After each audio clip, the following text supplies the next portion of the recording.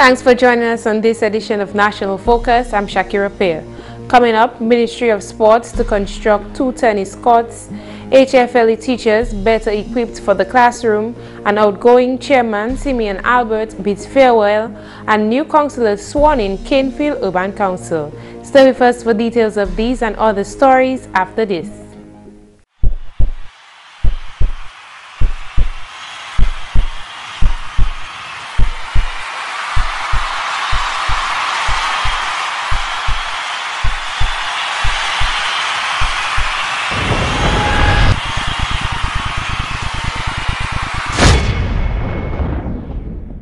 Children, yell and tell.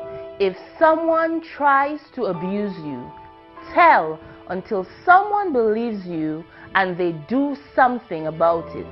For more information on child abuse or to report suspected cases on child abuse, contact the Social Welfare Division on 33 Great Marlborough Street or call 266-3020 or 266-3080.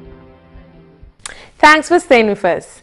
The Honorable Prime Minister, Dr. Roosevelt Skerrit, has given the Ministry of Sports the green light for the construction of 2 tennis courts. The Honorable Prime Minister and Minister of Finance revealed this information at a handing over ceremony of a $50,000 check to the Goodwill Sports Development Committee. I have also given the Ministry of Sports the go-ahead for the construction of 2 tennis courts in Portsmouth, and also 2 tennis courts in the Roseau area, and they have identified lands at Canefield that those lands have to be cleared. So I will make the monies available for those courts, and those courts must be properly lit with appropriate washroom facilities. The Honorable Finance Minister also informed that the go-ahead has been given to complete the designs for the National Indoor Sports Facility in Stock Farm. The $5 million National Indoor Sports Facility is funded by the Government of Mexico, and construction is expected to begin in 2017. I've also given them the go-ahead to complete the designs for the indoor sports facility at Stock Farm. The intention of the indoor sports facility is to ensure that we can commence construction in 2017. I have been able to identify the monies for it, and it's a matter for the ministry to do the necessary appropriate preparations, because we believe that it's an important facility for sportsmen and the country as a whole, and also for the possibility of us being able to host regional tournaments. In the 2016-2017 budget address, the Honorable Prime Minister stated that financial allocations were made for the covering of the hard court in Massac. This will go for the hosting of games despite inclement weather.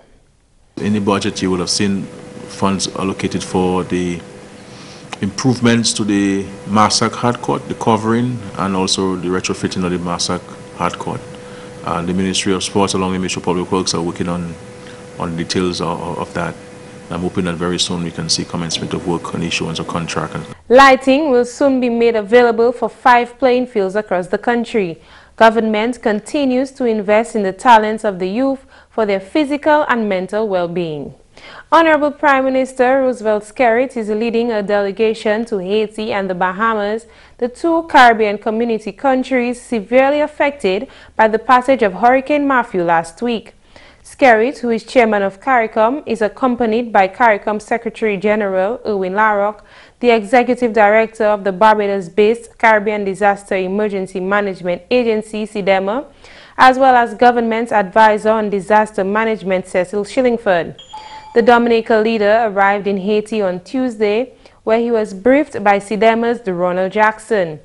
Prime Minister Skerrit also spoke with the Haitian press, where he stressed the need for long-term projects to lessen the impact of future natural disasters in Haiti.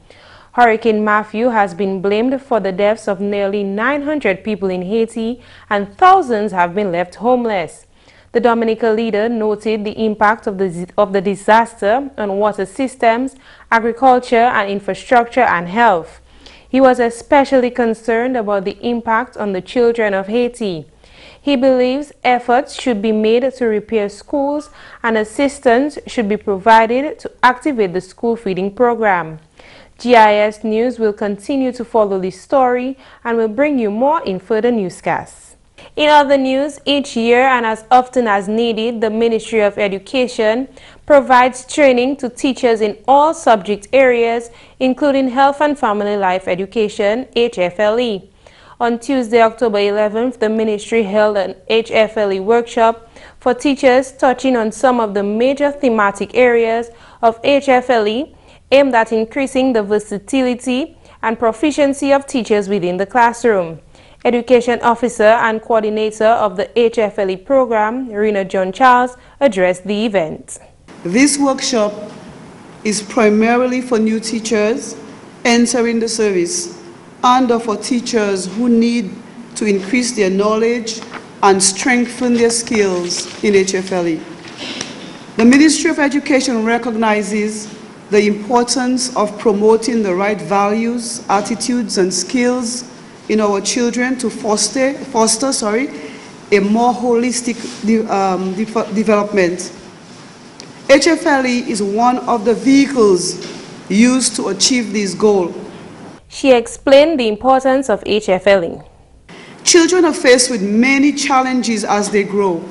HFLE embodies life skills like refusal skills, problem solving, decision making, negotiation, empathy, effective communication, coping with stress, emotions, and many other life skills and psychosocial competencies that help children and youth make the right choices when these challenges are encountered.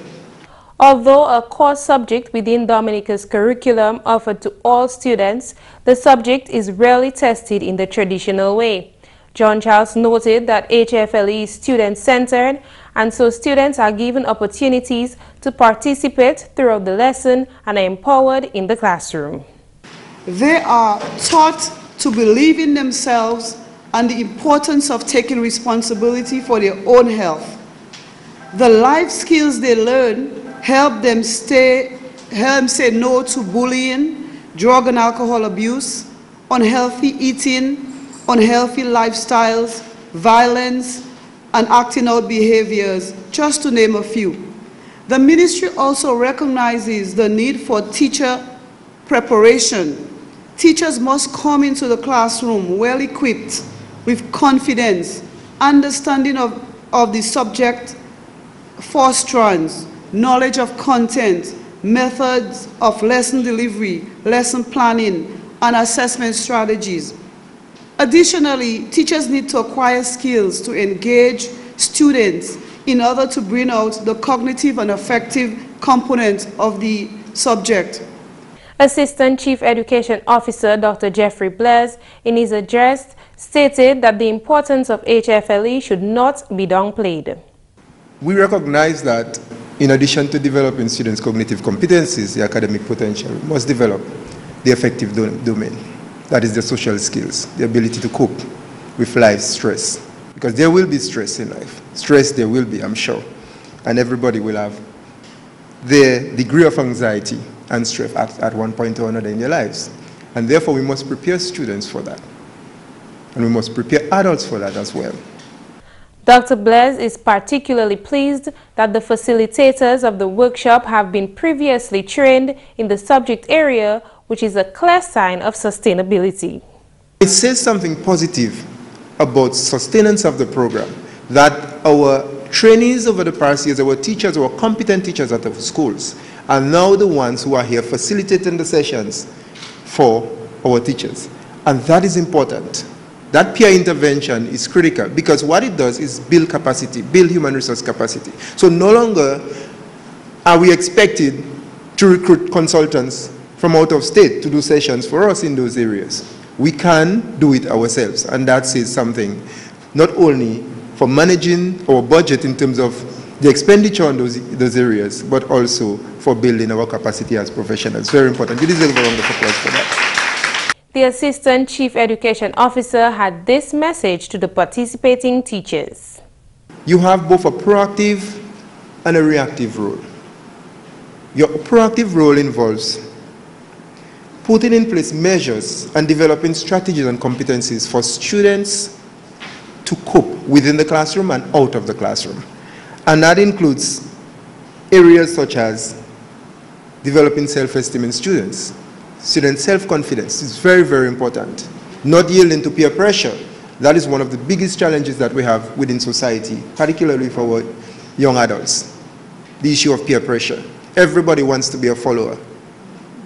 You have to train students to be leaders, to lead their group so that they can lead in positive ways.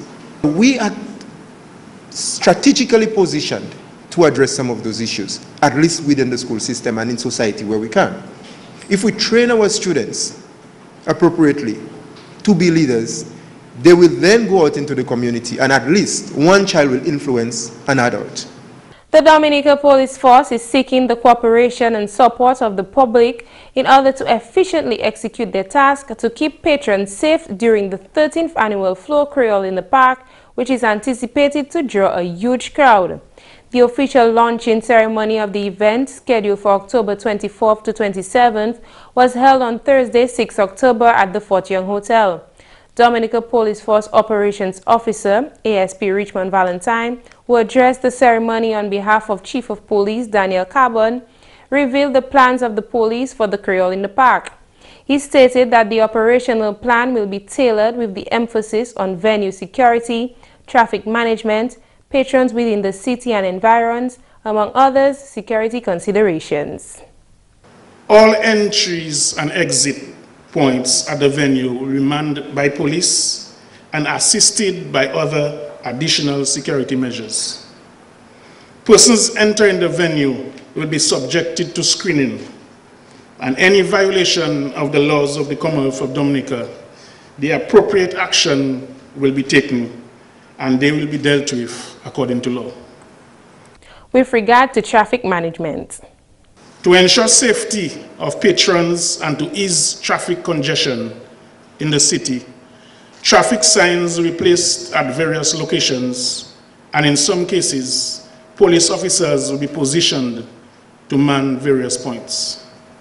I am appealing to the general public and motorists in particular to comply with the traffic arrangements expected to be in place for the duration of the event. ASP Valentine also revealed that consistent patrol will be maintained throughout the city during these activities.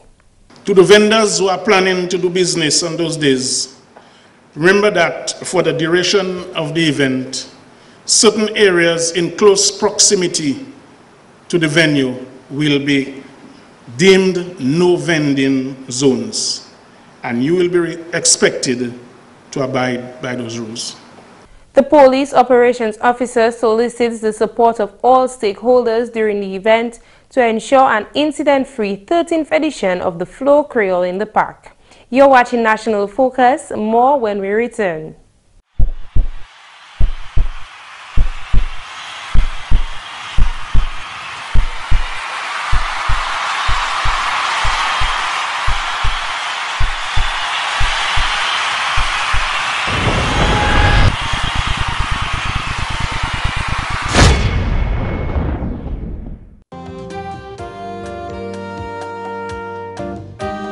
Let's have some fun, eh?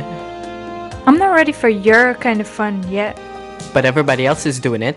But I'm not everybody else. I'm me, and I want to do well in school. Well, you definitely get an A for attitude. I plan to get an A in life, and then I'll think of your kind of fun. So what am I to do in the meantime? You'll survive. Say no when you're not ready. Use condoms when you are. Welcome back. After 15 years as chairman of the Canefield Urban Council, Simeon Albert on Friday passed the baton to Maxime Powell at the 9th inaugural meeting of the council. The inauguration ceremony held at the Old Mill Cultural Center welcomed His Excellency President of Dominica Charles Savre and Mrs. Savre, Honorable Minister for Trade, Energy and Employment representing the Honorable Prime Minister Ian Douglas, Honorable Minister for Social Services Lady Catherine Daniel, other cabinet ministers and community members. 5 elected councillors, Maxime Powell, Michael Coppell, Michael Timothy, Joyce Dupie, and Ingrid Abraham, along with 3 nominated Arlene Wilson, Franklin Fabian, and Veronica Graham, took their oaths at the ceremony. Honorable Ian Douglas, representing the Honorable Prime Minister, urged the new councillors to keep nation building foremost in their minds and actions throughout their term. To the councillors who have been sworn in here today, I congratulate you for taking this bold step to be in the forefront of the development of your community. And I urge you to take this position seriously. Work closely and support your chairman and collaborate with your parliamentary representatives on plans you wish to implement within the community, because you are part of the governance structure at the grassroots level. You interface with the masses in a very direct way. The work of the council can make or break the reputation of any community. Your plans and programs can either make or break the reputation and popularity of your community. Honorable Douglas recognized the outgoing chairman Simeon Albert for his 15 years of service to the Canefield Urban Council. He extended the gratitude of the government of Dominica for his outstanding service to the people of the Canefield community. Honorable Minister for Social Services, Lady Catherine Daniel, had these words of guidance for the new councillors, most of whom are new to the council. I charge you to make your commitment a strong and solid one, so that you will not be deterred or distracted by petty issues or the lack of harmony that seems to plague some councils nowadays. Be focused on achieving your objectives, not only during the season of independence, but into the 3 years which constitutes your term of office. For whether you continue to serve on council or not, your commitment to nation building should still stand. Honorable Daniel also offered thanks to the outgoing chairman and council for their service and the implementation of several projects. Outgoing chairman Simeon Albert gave his farewell speech at the ceremony. He urged the councillors to refrain from negativity. I wish to congratulate the elected members of the council and to also congratulate the nominated members of the council, and to say to you that your task has just begun. Mine has come to an end. And as you go about carrying out your duties, I pray that God will guide and protect each and every one of you. As I bid farewell to the council, I will continue to be a resident of Canefield, and I will continue to use my influence wherever necessary to ensure that I can help this community. I pray that God will bless us as residents and continue to guide and protect us all, and that we all shall pay our taxes, as this is important for the function of the council.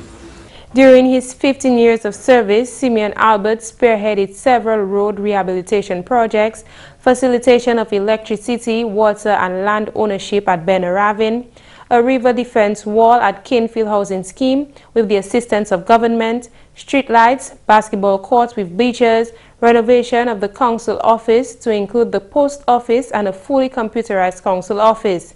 Incoming chairman Maxime Powell thanked the residents of Canefield for putting their confidence in the councillors who have committed themselves to manage the affairs of Canefield. He shared his plans for the community. We need your efforts in keeping our community clean to create that healthy ambience everyone yearns for. As Canefield continues to expand, we notice that solid waste is becoming a serious issue, which we need to address as soon as possible. And in this regard, we will be engaging the Solid Waste Management Corporation to discuss some of the ways that we can manage and dispose of our waste. We may have to consider composting as well. We see the need for 1 or 2 tipper trucks for waste disposal purposes. Community expansion also means that our population is growing very rapidly. So too are the needs of the community. We are also surrounded by many hazards and threats, which include the gas stations the rivers and ravines, the airport, and the busy road activities. Some areas in Canefield are very vulnerable, like Yonder, Big Hole, River Estate along the river, the Royal Bank Housing Scheme, West Side, Canefield Flat, and Checkhall.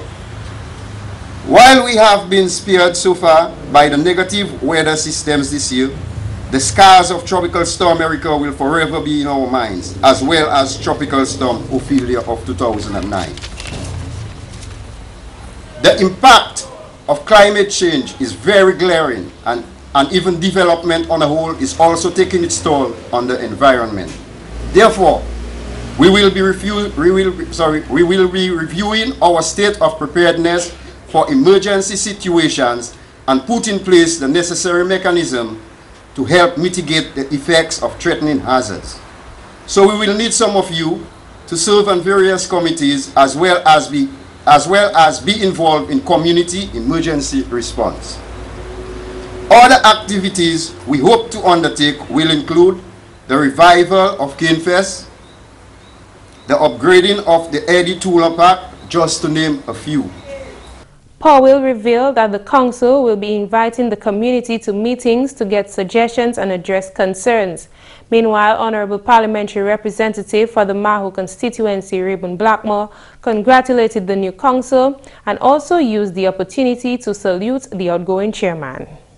I'm elated and delighted having heard the incoming chairman on the commitment for everybody to work together. Let me give you the assurance that I will continue to work in the field.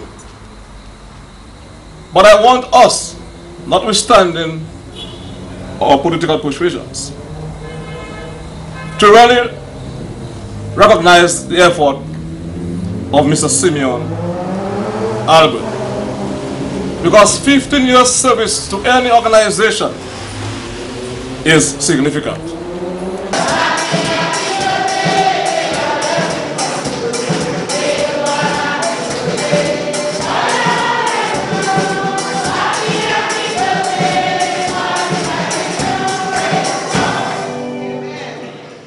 Diana Prosper, who is from the village of Dublin, is Dominica's 27th centenarian. On Saturday, Prosper began her birthday celebrations with a mass at the Miraculous Infant Jesus Chapel in Dublin. The mass was followed by a reception where family, friends and villagers gathered to reminisce on the centenarian's life. Many testified the impact she had on their lives by using her gift, the gift of dreams. It was stated that Prosper was blessed by God to have dreams that would direct villagers on the right path, and this the villagers are thankful for. His Excellency the President of Dominica, Charles Savre, congratulated the centenarian for reaching this milestone.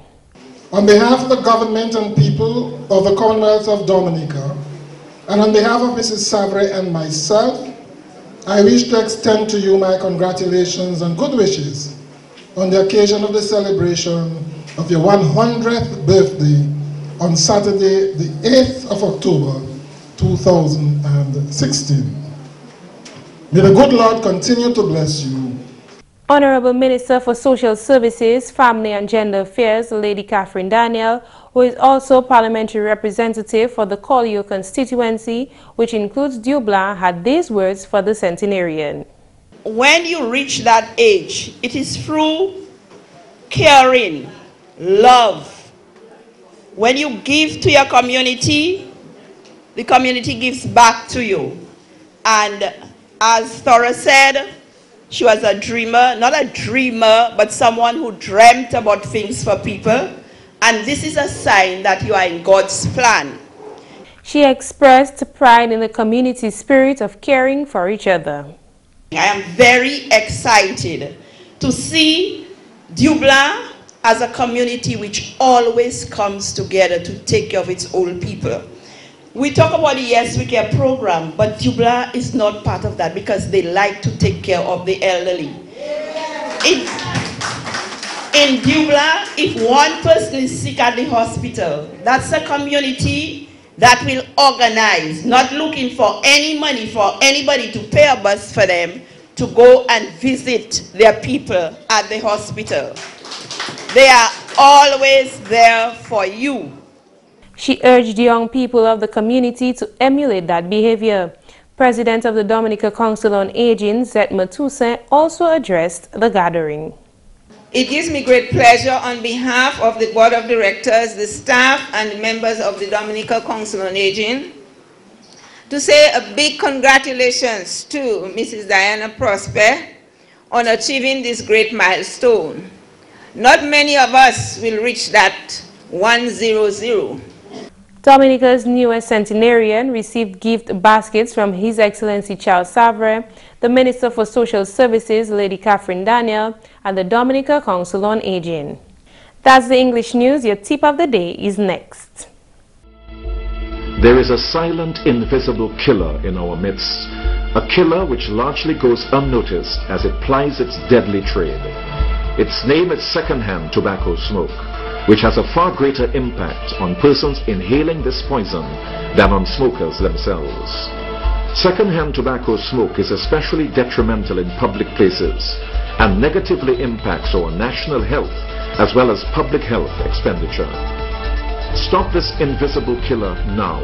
Say no to secondhand tobacco smoke in public places. A public health message brought to you by the Ministry of Health and the Pan American Health Organization.